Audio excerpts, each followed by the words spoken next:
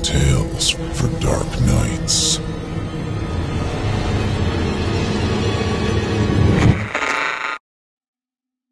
The Afterlife Experiment. Written by C.K. Walker.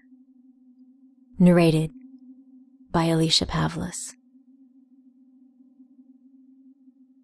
I've always felt a little lost in life, like I never received complete instructions on who I'm supposed to be.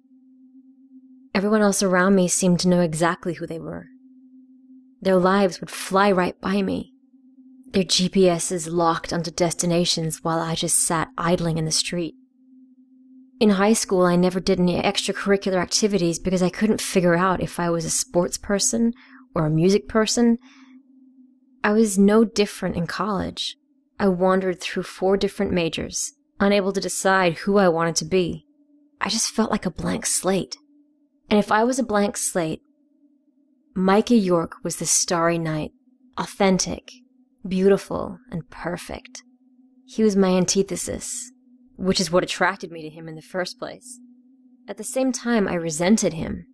He was born knowing exactly who he was and what he was about. Micah's self-confidence was an all but tangible element of him. I envy the degree of certainty with which he progressed through life. Micah and I first met in our freshman year of college. He was a neuroscience student and I was majoring in history. We dated briefly our sophomore year, after I changed my major to computer sciences. We broke up the following year, just before I decided to pursue a psychology degree instead. In my senior year, shortly after my advisor informed me that I was too late to switch majors again, Micah came to me asking for a favor. Our final semester of college was quickly approaching, and Micah had been applying to grad schools. He wanted to get his master's in neurobiology, and I helped him with the applications when I had time. At the time, Micah was under a lot of stress to nail his senior thesis. For this reason, I found it peculiar when he announced he was throwing a party in January. Micah was a meticulous student, and he didn't throw parties. Ever. In spite of my misgivings, my interest was piqued. When Micah offered me an invitation, I accepted. When I arrived at Micah's off-campus apartment the night of the event, I hesitated before getting out of the car. His apartment was dark and quiet. There was definitely no party. I couldn't help but wonder what he was up to. I picked up my phone to call him, ready to tell him I'd changed my mind. But curiosity suddenly got the better of me and I hung up. Micah's door was unlocked. I let myself in and, hearing voices coming from the living room, headed in that direction. When I arrived, I found 4 people waiting. I knew 2 of them. Micah was there, of course, as was his close friend, an organic chemistry major by the name of Sean Nichols. The other 2 were introduced to me as fellow med student Irina Bradley, and as philosophy major Holly Bishop. Irina scooted over and made room for me on the couch. I took a seat and waited for Micah to begin whatever it was he had planned. A moment later he rose and walked to the middle of the room. "Thank you all for coming. I'm sure you're wondering why you're here. Clearly, this is no ordinary party." Micah's tone was somber. "The truth is, I have something of vital importance to ask each of you." Micah paused, took a deep breath, and dropped his voice an octave.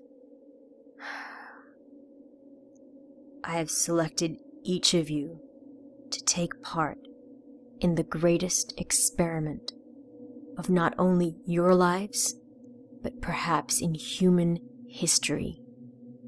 I am asking you to take part in my doctoral thesis." I rolled my eyes.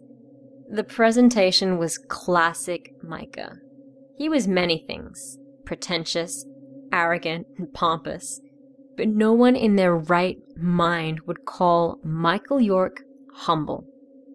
"And what exactly is your thesis?" I asked nonchalantly, ignoring his melodramatic posturing. "A conclusive essay detailing what happens after human death." Irina laughed. Sadly, I knew Micah well enough to know he was being serious. "How do you intend to prove anything?" I asked. "What kind of experiments have you designed?" "Well, Bridget," he replied, "I'm going to kill myself." The room fell quiet, and Micah, mistaking the shocked horror for awed silence, stood a little taller and smiled. "You can't be serious," I scoffed. "Oh, I am. And it's completely reversible. I am going to be the first person in the world to prove or disprove the existence of an afterlife." "We," Sean corrected him. "Yes," Micah conceded. "We." He continued, "This paper is going to be our ticket into any university in the world. Wars have been waged for centuries over deities and religions, and we are going to prove what is scientifically correct beyond a shadow of a doubt." I sighed. I had heard enough. "You're an idiot," I quipped, and headed for the door. Irina took my lead and stood to take her leave as well. Micah beat both of us to the exit and begged us to reconsider. "Bridget, wait," he pleaded. "Please, hear me out before you walk away."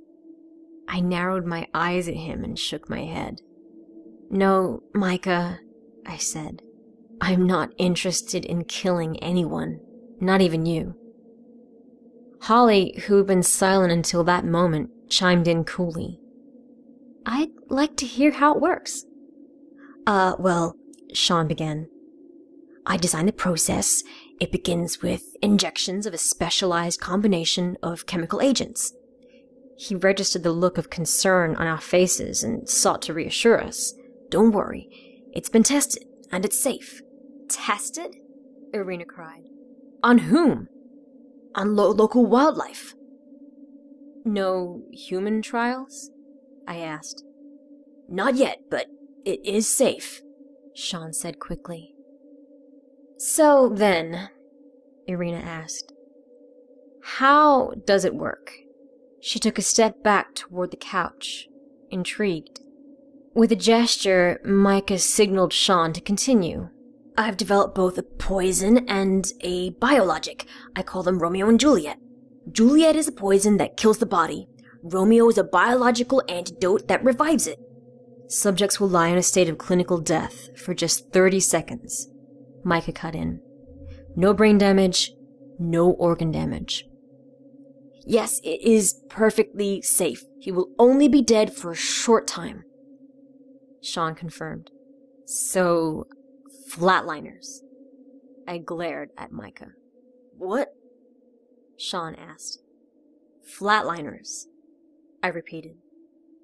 "It's a movie. The characters kill themselves and bring themselves back. As I recall, it didn't work out very well. Micah is obsessed with the film, so he already knows that." "That's a Hollywood movie," Micah said dryly. "This is legitimate science." "No. You're Kiefer Sutherland." I pointed at him. "He's Kevin Bacon."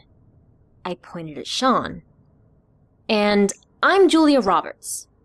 "That's absurd," Micah said hotly. "You're not Julia Roberts, Bridget." "She is."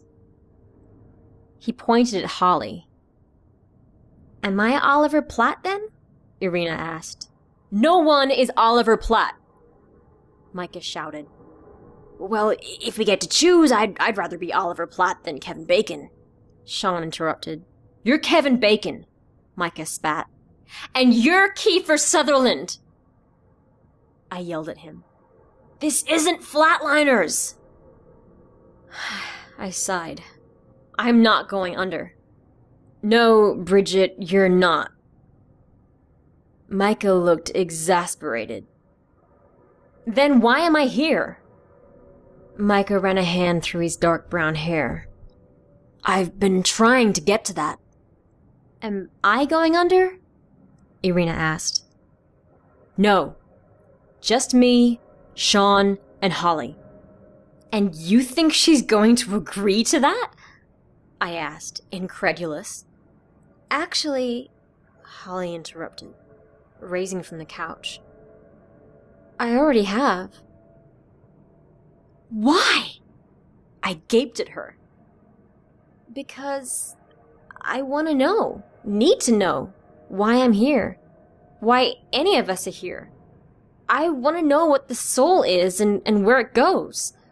I want to hold the keys to human existence, love and suffering, life and death. I want to understand our purpose.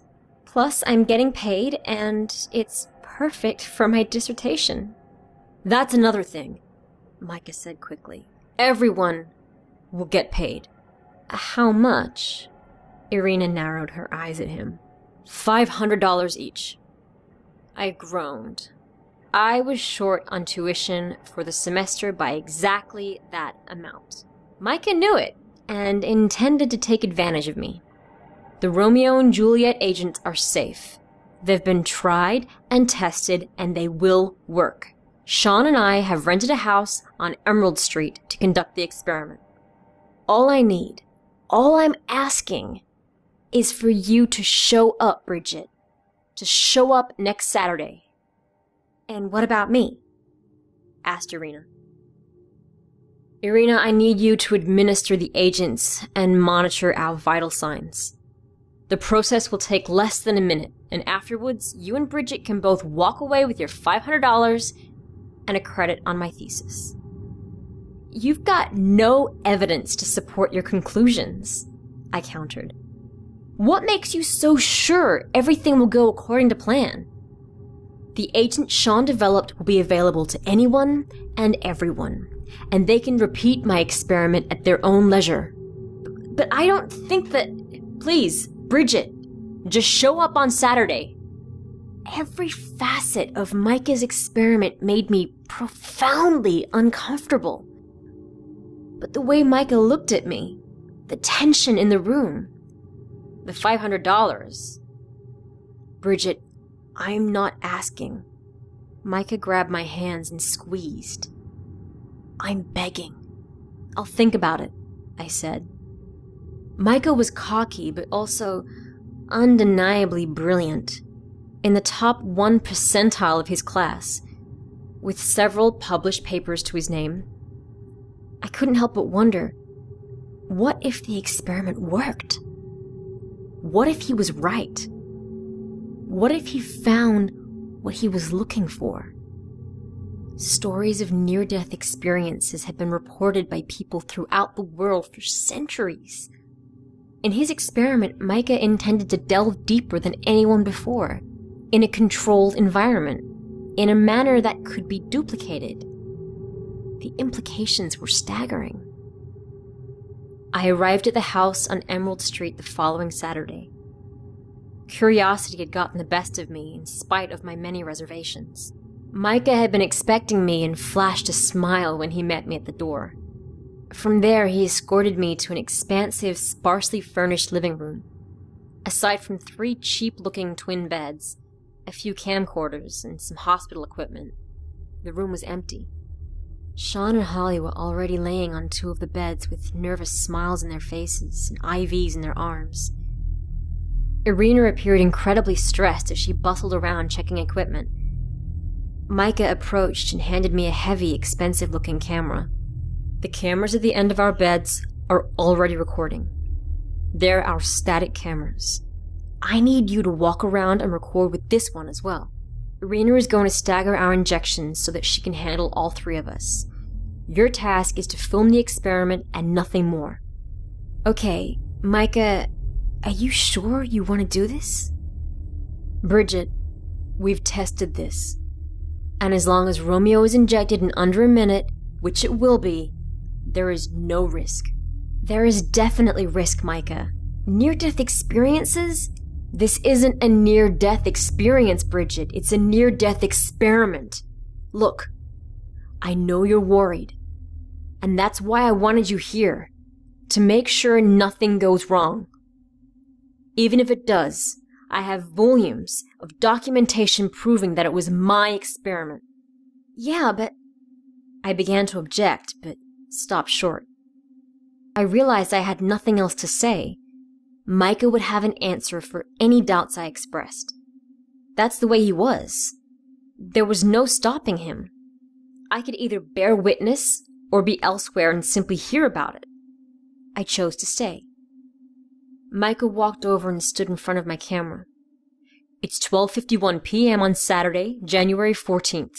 My name is Micah York, and this is the first attempt of the Afterlife Experiment. Micah walked over to his bed, sat down, and gave a nod to Irina. She found a vein and expertly inserted a needle.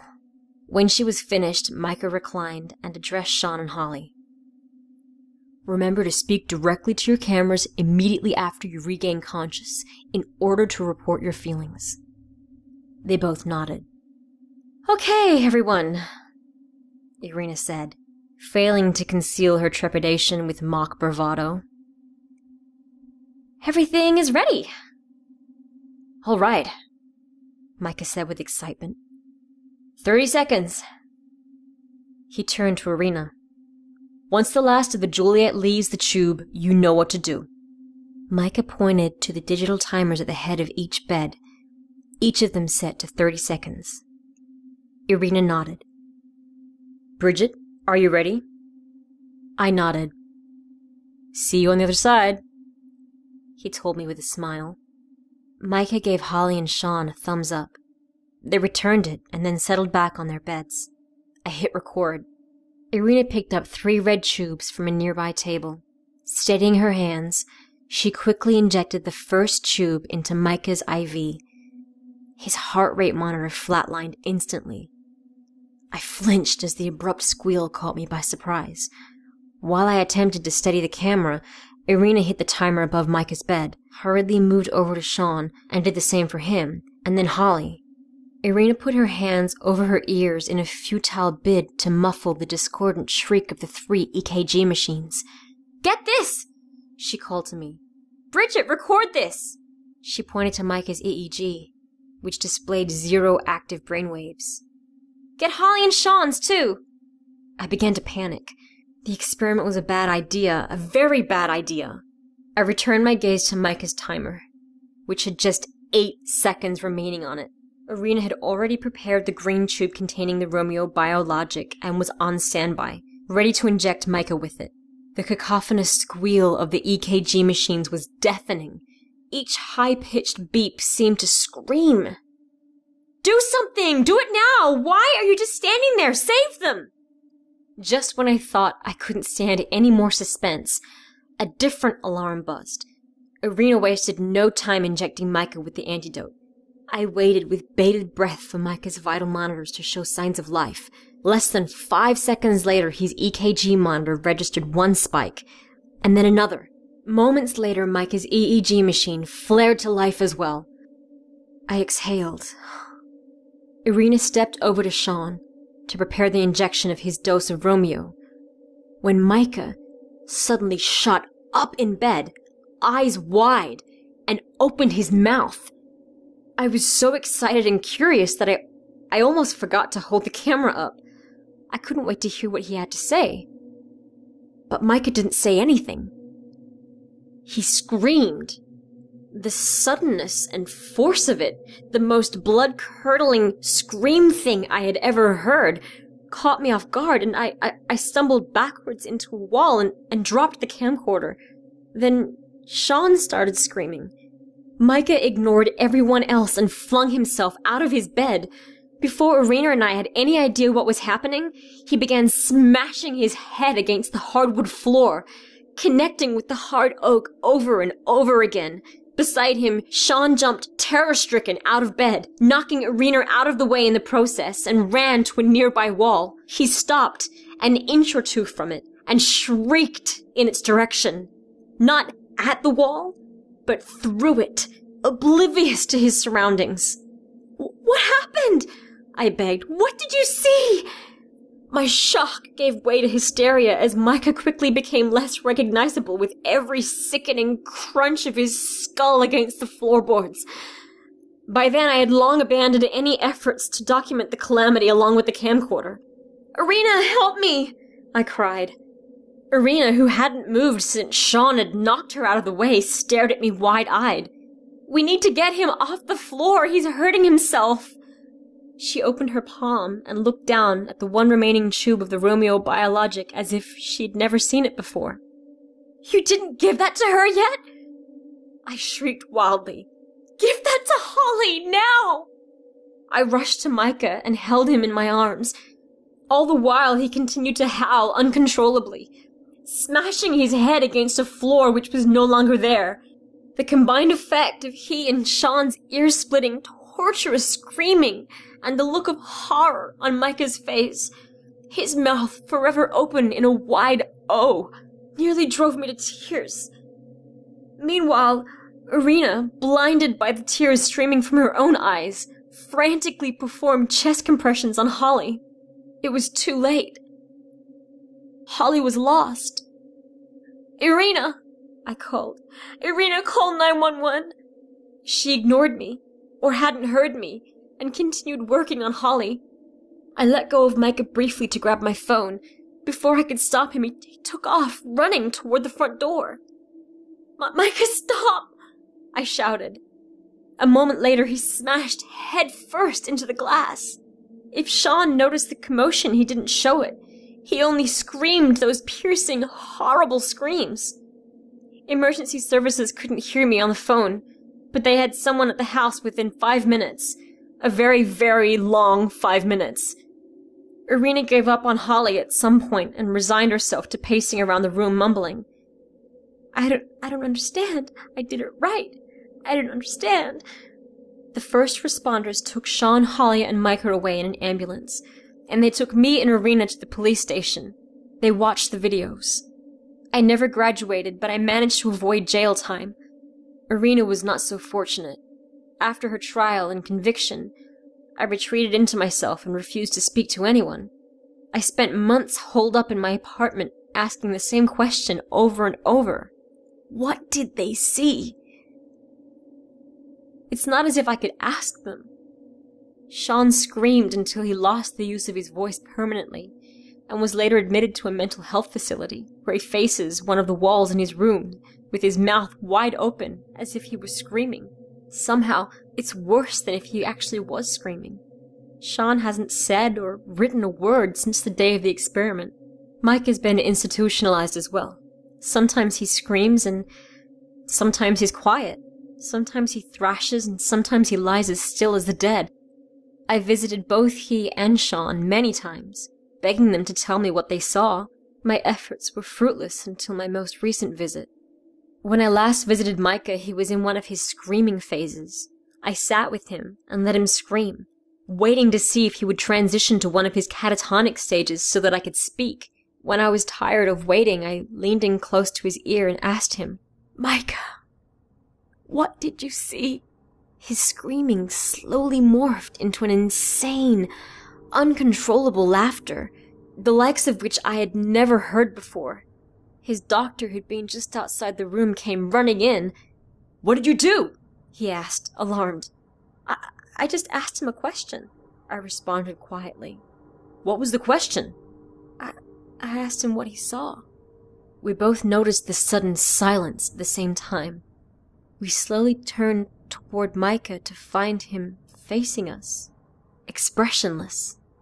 "It's all waiting for you," he said slowly. "It's waiting for all of us." His mouth fell open into a large O, and the laughter slowly began again, followed by shrill, horrible screams. I immediately regretted my decision to visit and left the hospital in tears, wishing I'd never met Micah. As I drove home, however, I couldn't help but continue to wonder, what did they see? What's on the other side? Do I even want to know? But I suppose it really doesn't matter anymore. Someday I'll find out. And so will you. It's only a matter of time before the wait is over.